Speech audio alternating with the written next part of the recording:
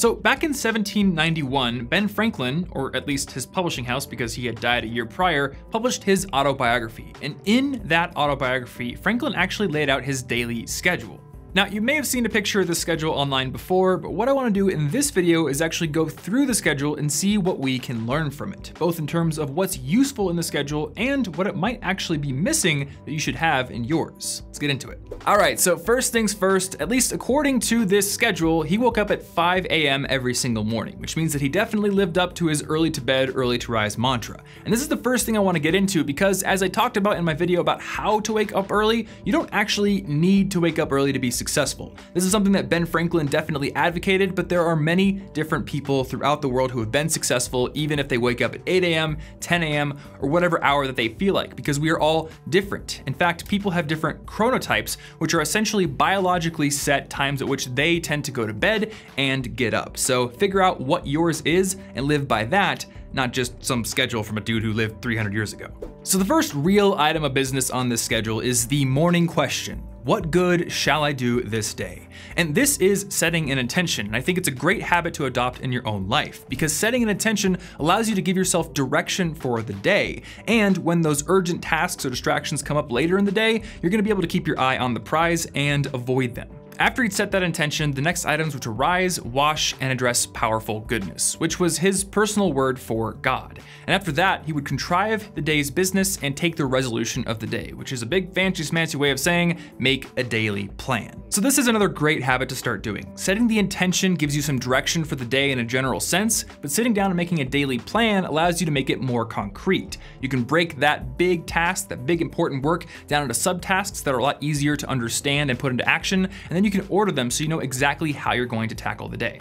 After making his daily schedule, Franklin would prosecute the present study. And that's some old English that I didn't know how to interpret, but the popular interpretation is that he's basically doing some studying on whatever he's learning at the time. And it's pretty safe to say that Franklin was a voracious, lifelong learner since according to Wikipedia, he was, among other things, an author, printer, political theorist, politician, Freemason, postmaster, scientist, inventor, civic activist, statesman, and diplomat. Now, this is a part of his schedule that I really like because it's something that I do myself. I find it really helpful to have some sort of learning project that I'm pursuing independent of my work or a book that I'm reading at basically all times. And when I wake up in the morning, after I brush my teeth and feed my cat, I read every single day for about 20 or 30 minutes before doing anything else. And my friend Martin does the same thing with language study. He'll get up, he'll do some studying in Spanish or French, and then get into the day's work. So if you have an independent learning project, spend some time on that before you get into the work that's gonna exhaust you and deplete those willpower reserves. And if you don't, you should probably get one. Next up, we've got breakfast, which is breakfast. I eat breakfast in the morning, probably a pretty good thing to do.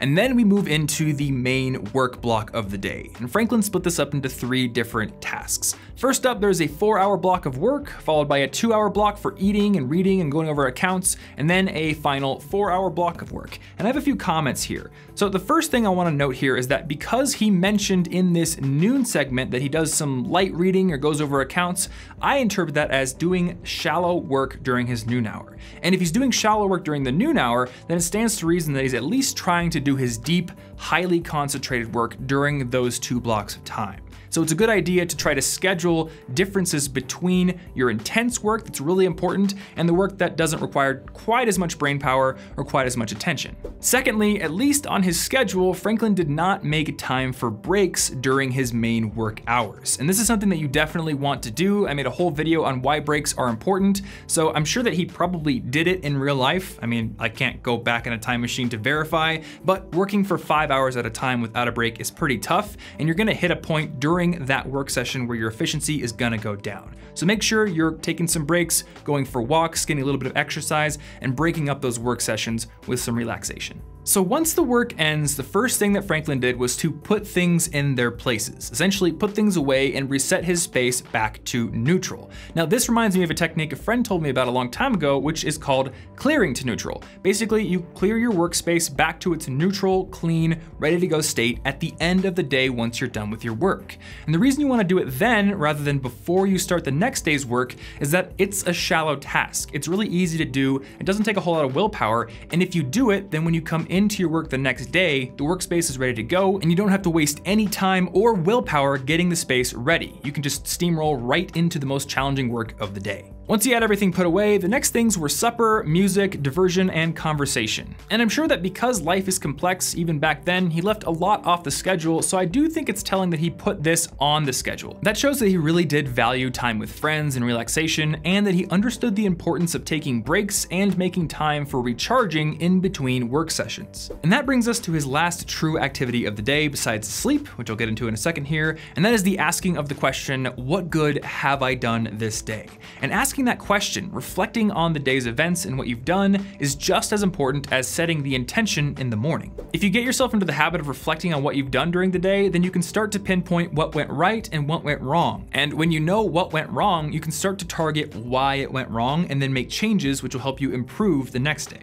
Now, he does have sleep written on his schedule, and he slept about 7 hours a day, and the only real thing I have to say here is that just because some dude 200 years ago put 7 hours of sleep on his schedule doesn't mean that 7 hours is the optimal amount of sleep. Everyone needs a different amount of sleep, so when you're creating your schedule, make sure you tailor it to the amount of sleep that your body actually needs. Remember, your sleep, your nutrition, and your exercise are the levers with which you can control your body's energy levels and hence your ability to get work done, so don't overlook them. All right, so to recap here, I want to pull a few of the best lessons out of his schedule that I found and share them here, and I also want to mention a few of the things that were missing that you should think about when you're creating your own schedule. First, I really like how he tried to start every single day with purpose. He set an intention for the day and he created a daily plan to make sure that he carried it out. I also like how he made specific time for shallow work. He had those 2 work blocks, but then he would look over his accounts and do easier stuff over the lunch hour. And I also like how he made it a point to schedule time for clearing his space to neutral, getting everything cleaned up so that it was ready for the next day's work. Now, a few things I thought the schedule was missing include exercise, taking small breaks during those work sessions, and through no fault of his own since he lived 200 years ago, a lot of the things that we have to deal with in modern life, like commuting to work or school, cooking, etc. So when you're making your own schedule, take schedules like this or schedules from other famous people you read online as inspiration, not as an exact recipe. Take what's good, add it in, experiment with it, and figure out what works for you. Also, if you find that you're not perfect at following your schedule, realize that Ben Franklin wasn't perfect at following his either. In his autobiography, right after he wrote out the schedule, Franklin wrote that, "I was surprised to find myself so fuller of faults than I had imagined, but I had the satisfaction of seeing them diminish." So if you have one crappy day or you have an interruption that comes up that messes with your schedule, just accept it, forgive yourself, and then wake up the next day and set that intention again.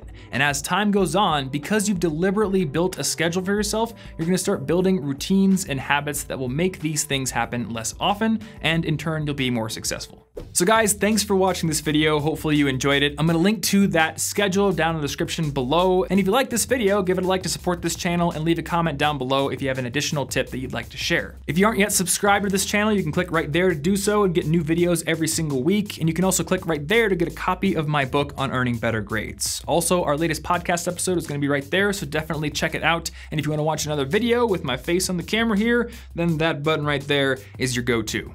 Thanks for watching, and I'll see you next week.